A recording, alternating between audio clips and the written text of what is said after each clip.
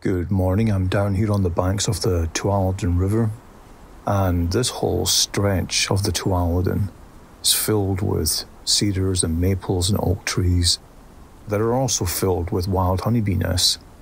And this one here I've been filming for going on 5 years now. And you can see this large propolis ring. It's a very large entrance, in fact. I mean, anything can get inside here.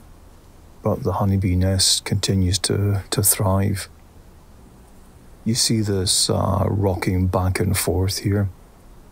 It's called washboarding. You'll see it a lot on Langstroth boxes, but what's really going on in the wild is that they're filling in all the cracks with propolis. I've got lots of videos too showing how a bee will come flying in loaded with propolis, and her mates will tear off the propolis from her legs and then wander around the entrance applying the propolis to the cracks and then just smoothing out and nibbling away at all the rough patches. And so over the years, this will be completely smoothed out, polished by the bees. Makes a very hygienic environment, a hygienic entrance for the honeybees.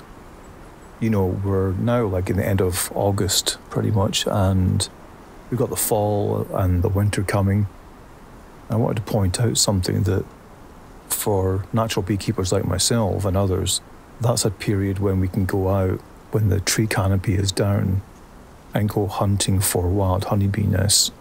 That's how I found this one years ago. They're much easier to spot when there's no canopy. So when you're out hiking or walking in the woods, look up and you'll see these hollows, and there'll be these brown rings just like this here. That's an indication that there's honeybees there, or that there have been there.